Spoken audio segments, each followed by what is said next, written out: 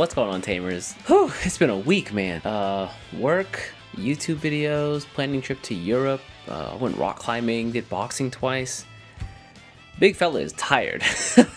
Ain't no bones about it. And I know that if you're a Digimon card game player over in the West, you are tired too. Of all these delays, man, what is happening? My heart goes out to all the folks in North America who are getting the EX07 set 1 week late as a result of the delays that they posted up on their Twitter account, I think a couple days ago. But man, I gotta say, after hearing what's happened in the UK, in Brazil, shout out to Lord Seiji down there, and now North America, as well as some of the stories I've heard from past sets, Bandai's gotta get this thing ironed out. We've got simultaneous world release coming up next year, and if they plan to make that a real thing, like, they've got to get these problems figured out in ASAP. Actually, while we're on the subject of EX07 Digimon Liberator, let's talk about a couple of the cards from that set. We got our hands on that set a couple of months back over here in Asia, and it was notably underpowered compared to some of the previous sets released before it. It felt like with Digimon Liberator being a new IP for the Digimon franchise as a whole, and the new Zafagomon and Syndromon starter decks release around the same time as that EX7 set, feels like Bandai was trying to kind of reset power or introduce people into the game with a simpler set of cards than before. To be fair though, knowing that the Digimon Liberator comic puts the card game at its forefront for the story,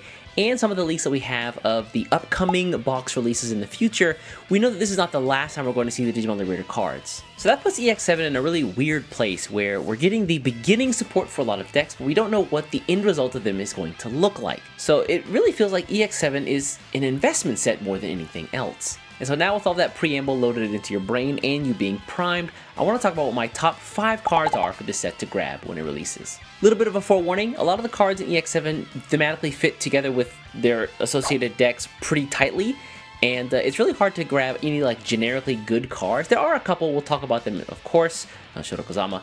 I do want to mention that the way that I came up with this list is a very highly sophisticated and complex method. It's vibes. It's just vibes, really. Keep in mind, this list is going to be in no particular order, and that's because I'm going to be starting with the star of this entire set, to nobody's surprise, the green Shotokozama Tamer. The generic ability to give any Digimon piercing, but more importantly, block right at the end of the turn, and for the Vortex Warriors cards, they can be unsuspended, is incredible, especially for 3 costs, in addition to having a super low threshold to give you memory almost every single turn. This card spun up an entire new archetype you've probably heard me talk about 1,000 times on this channel at this point, which is Mother D Reaper control, using the Mother D Reaper Digi-Egg card for a huge 15,000 Digimon blocker for essentially just 3 memory. It also brought other control decks back to the forefront of the game, things like Royal Knights as well as the 7th Grade Demon Lords. 7th Grade Demon Lords in particular feels very strong, knowing that they have a huge blocker up at the end of every single turn. The great thing is that this guy is only a rare card, which means it's going to be much easier to get your hands on him than say a super rare or secret rare for the set. The best part about Shoto though is that now everybody in the West gets to feel the pain that I did whenever I fought these decks at locals. Now we can suffer together. So now with the really obvious choice out of the way, let's talk about some of the other cards that probably weren't on your radar. First one of these is going to be the blue level 3 Otamamon. This guy, just an uncommon card, but very, very good, not just because of his effect, but also what he evolves from. He's the first dual color Floodgate card printed in the game. In a time where lots of decks are using Digicross and will be using Digicross in BT19 in order to reduce the play cost of all their Digimon, Otamamon feels specifically aimed at all of those decks. Suck it, Ancient Garurumon. And just knowing that you can use him on either blue decks or green decks or decks that mix both of them, Examon, this card feels specifically very strong.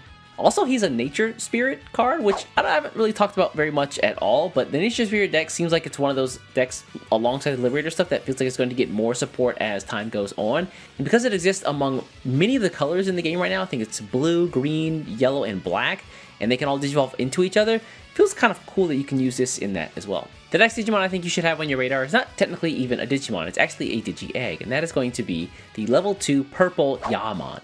Yaomon's inheritance effect says that if you have 4 or less cards in hand, you can just evolve into any Dark Dragon or Evil Dragon that's in your trash. Based on the cards released only in EX7, it feels like the Heavy Metal Dramon and Purple Yuki based deck seems a little underpowered right now, but if I think about cards in the past that seem really similar to the Yaomon, the first one that comes to mind is the Baomon that's used in the Fenrir Lugomon decks. And I think that we can also all agree that having only 4 cards in hand seems really detrimental to trying to find the right cards to evolve into. So just having your trash as a completely separate hand in this case seems really strong. And so the potential of this Yaomon effect means that the Heavy Metal Dramon, while not looking great right now, is only a few new cards away from being amazing. And while we're on the subject of potential, I want to talk about a card that I think will not only be great in the future, but is actually really good right now. And that is the super rare, one of my favorite Digimon, Hexablobon. Hexablobon sports Security Attack +1, the new Ice Cloud ability, which allows you to do battles in a completely different way in the game, as well as preventing your opponents from suspending their Digimon, and has some tamer hate in it. While he does have a heavier evolve cost at 4 than some of the other level 6s we've seen in the game, all those effects I think kind of warrant that. But honestly, I don't think that evolve cost means so much when Blue has some of the best evolve engines in the game. When you look at things like Piledramon or the Galaxy cards, which if you haven't seen my video in the Gal Finals featuring the Galaxy deck, I implore you to take a look at that. It will blow your mind what that deck can do. Hexablobon feels like the kind of card that is either usable as a mainline level 6 for a deck, or is just nicely splashable in anything that is blue. Some of the more common pairings I've seen with Hexablobon include Hexablobon plus Magnamon X Antibody, or Hexablobon plus Mirage Galgamon, both fantastic cards in their own right. And if all of that wasn't enough to sell you, then the alt art for this card is also just absolutely sick.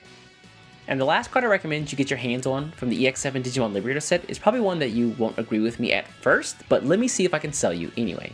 And that is the Mardi Gras themed EX7 Secret Rare Vortex Resonance. Now the odd typing for this card means it's much more difficult to use than any other normal option card, requiring you to have 3 colors on the board, but if you have a Digimon or Tamer with a Liberator trait, then you don't have to worry about any of those colors at all. The effect itself also doesn't seem amazing. For a 3 cost, you can search the top 4 cards of your deck and then grab a Digimon with the Liberator trait among them, add it to your hand, and then after that, you can evolve at cost -4. I know this card bears a crazy resemblance to the EX2 blue card, which was printed years ago at this point and was only a rare at that time. So you're probably wondering, like, what gives? Like, why would this be any different? First of all, X Antibody Protoform taught me a lot about option cards that have higher rarities than EX sets, and that is always get your hands on them, because if they're not useful now, they will become useful in the future. And so in my mind, I thought to myself, well, what could make this better than a regular blue card? And what popped into my head was if they print a Tamer or Digimon that lets you play Liberator options with a play cost of, a use cost of 3 or less, then this card becomes amazing. You get free search and evolve for 0, as long as you have that card that plays it on the board. And so again, while I recognize that is incredibly speculative, we know that option cards printed in EX sets before have been very good, and the effect to play it seeming so possible, I feel like this is like 1 card away from being an amazing secret rare. But that's just my opinion. You can disagree. If you think what I'm saying is complete bunk, I won't be mad at you in the slightest. But I believe. And so with that, we're going to wrap this video up. Those are my top 5 cards to grab from the EX7 Digimon Liberator Set. What do you think? Do you think there are any cards that left out on this list, or any cards you would add to it? Let me know in the comments below. Also, while we're on the subject, are there any decks you're actually looking forward to from this set?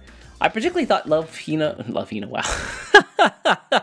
Dang, that dated me right there. Anyway, I particularly like the Link's Dragons deck alongside the Safagamon deck. When you just take the starter deck cards and just add it into a few cards from the set, you have something that's pretty powerful. Anyways, folks, I'm gonna get out of here. Before you get out of here, do me a favor, hit the subscribe button, and I'll catch you in the next one. Take care.